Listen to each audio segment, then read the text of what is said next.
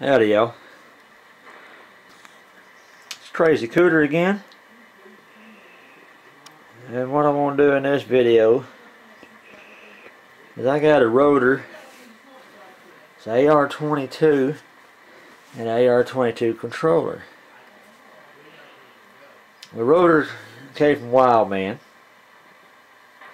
and the controller came from Little Man. Now what I've done, I've already gone through the rotor. I've already identified some problems. The rotor itself is okay. I took everything, all the gears apart and greased them and got it back together. Motor inside was good, works real good, but this controller, as you see, I got the dang controller just all sorts of apart right there. So I got this camera on tripod. You see I got the alligator clips and the jumper wires hooked to that capacitor right there, that black capacitor. Now I took the controller apart for a TR-44 and found that the selector switch was burnt. And I took the capacitor out, which, excuse me, get over here. You can see this capacitor is, excuse me, 50 volt AC. I believe at 100, maybe 35, 100, or 215 microfarad. Anyhow, I call them cigarette or cigar capacitors. They look like it. But anyhow, this is the one that came out of the 22 controller. It's got a higher microfarad capacity.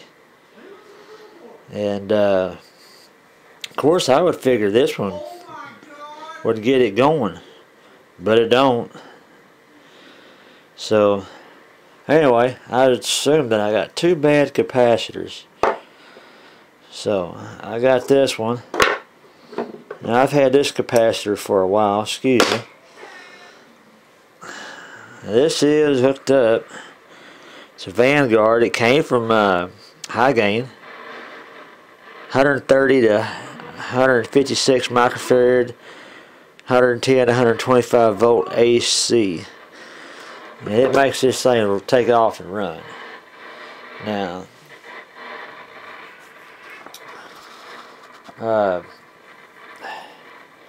I'm going to do is I'll try to, those that don't know how to time a 22 controller with the rotor, I'll go over that. I can do that with the cover off. But let me sit here and run this thing back and forth. And what I'm going to do, this is the small end is the pointer. 1 inch thicker or taller. And it got a little red indicator, and that runs on a cam inside the rotor. It's all geared. Two little cams on this outfit inside on this gear. Spin around, close contacts, which pulls this coil in, and all the spring mechanisms in there make all this move. That's where you hear such of a noise all the time. But anyway, I'm gonna run this a little bit, and you can see the rotor turn and everything like that. And I am at a south position. This is a north, all the way back around the north position. This might have been used up north somewhere, you know, to talk to the south or whatever, but they're a little different from 44s, 45s, and hams and stuff.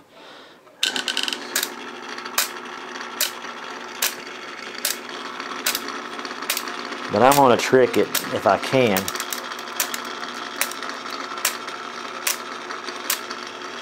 I'm getting it out of time on purpose. I'll jack with it. It's going to, well, it did stop, but I'm going to go ahead and run it all the way north. Okay, you hear the rotor humming. That means it's not in time.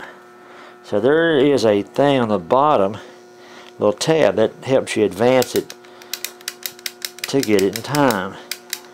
And you just push it back and forth, and the little red indicator will match up with a pointer, and it'll shut off. Now you want to run it all the way back to the other north.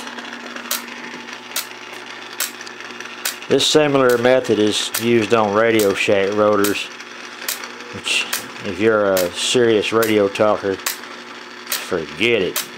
Don't even buy them. They ain't worth your money. Spend some money and get one of these. They're cost effective. They're good rotors. They'll last you a lot longer than a Radio Shack rotor will ever do you. But if you can't use one of these, and you might need to figure out how you can. Some tower or anything.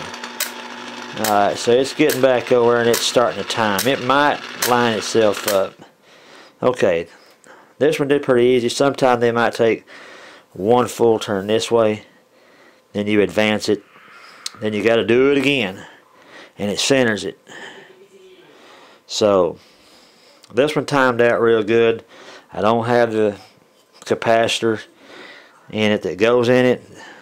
I'll have to either put that one in it or just put this up on a shelf.